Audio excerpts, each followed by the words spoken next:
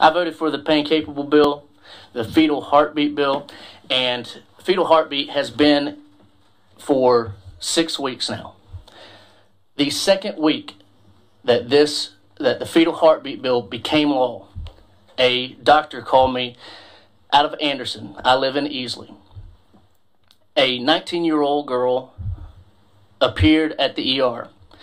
She was 15 weeks pregnant. Her water broke. And the fetus was unviable. The standard of care was to advise her that they could extract or she could go home.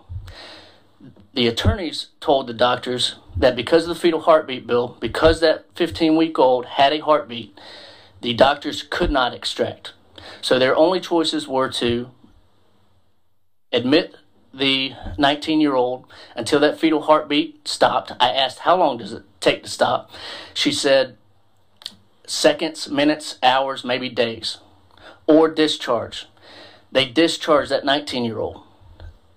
The doctor told me at that point there's a 50% chance. Well, first, she's going to pass this fetus in the toilet. She's going to have to deal with that on her own. There's a 50% chance, greater than 50% chance that she's going to lose her uterus. There's a 10% chance that she will develop sepsis and herself die. That weighs on me. I voted for that bill. These are affecting people. And we're having a meeting about this. It took that whole week, I did not sleep. That was Republican State Representative Neil Collins of South Carolina expressing deep regret over a forced birth bill that he supported after seeing its consequences. And I'm glad that he feels guilt. I'm glad that this weighs heavily on his conscience. I'm glad that it keeps him up at night.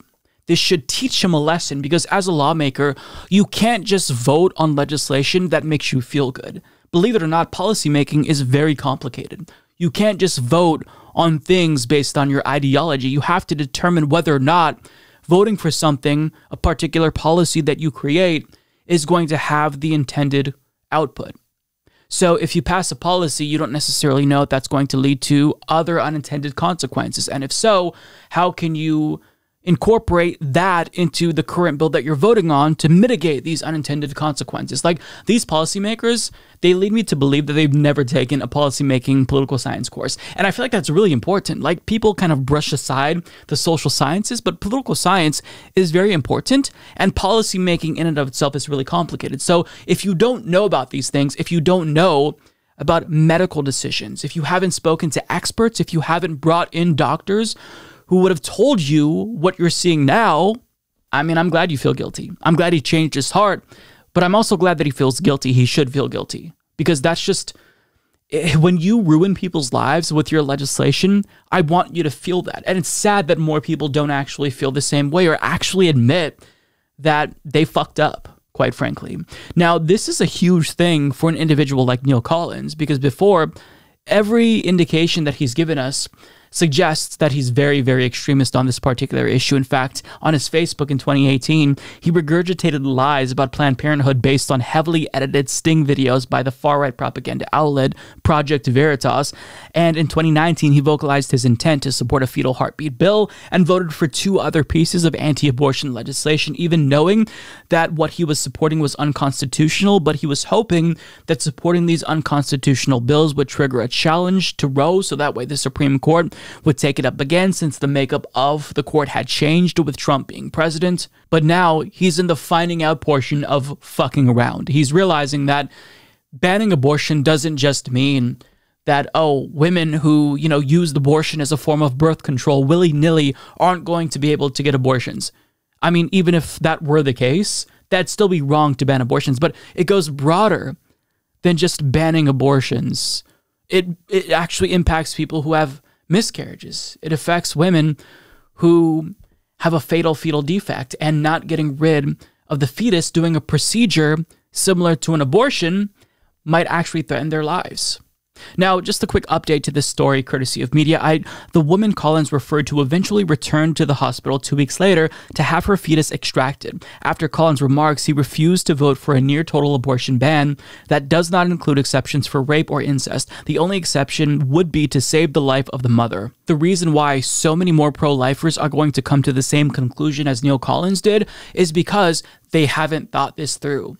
They just based their ideology, their pro-life, i.e. forced birther view, on this feeling that, oh my God, this is what is going to protect life, so of course I have to do this. When in actuality, they don't realize that their advocacy for banning abortion is going to endanger the lives of women. And as more of these types of stories come out, well, more people are going to realize that they were wrong. And we've talked about these stories on the podcast again and again, but just to give you a quick recap, as Dahlia Lithwick of Slate writes, every day between now and November, we are going to hear about atrocities befalling women whose complicated pregnancies, miscarriages, and forced birth are not the stuff of Hallmark movies. These tales are becoming part of virtually everyone's collective muscle memory. This week alone, we have endured the story of a Louisiana woman, Nancy Davis, who will be forced to carry a skullless fetus for the next 6 months, and the 16-year-old in Florida deemed too immature to abort, but seemingly just fine to be a parent. Republicans devoted last month to calling a child rape victim who was denied abortion care in Ohio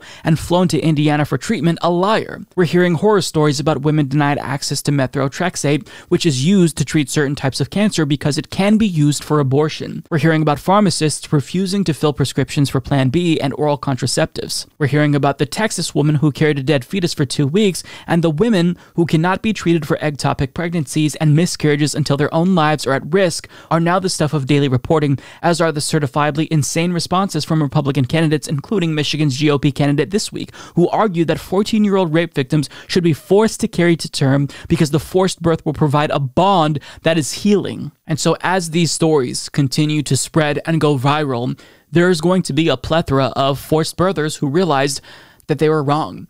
But the problem is that there are some forced birthers who will never change their mind. They're that unreasonable.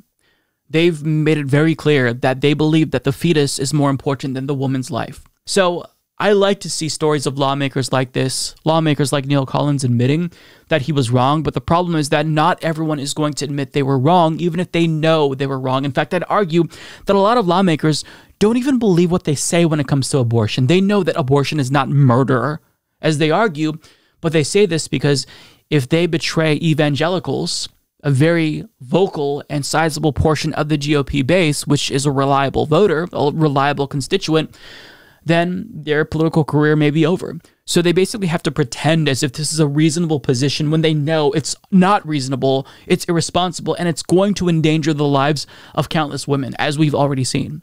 But whenever we see, a moment where a politician is honest, I want to celebrate that. I'm not going to give him credit, because he should have listened to doctors and women before voting on that legislation and voting on the other anti-abortion bills that he supported. But still, I give him credit in the sense that he was willing to own up to his mistakes. But now what matters is him righting this wrong, fixing the mistake that he made, being an advocate for the pro-choice movement, who logically claims that this is a decision that is very personal and it should be left up to the woman and her doctor.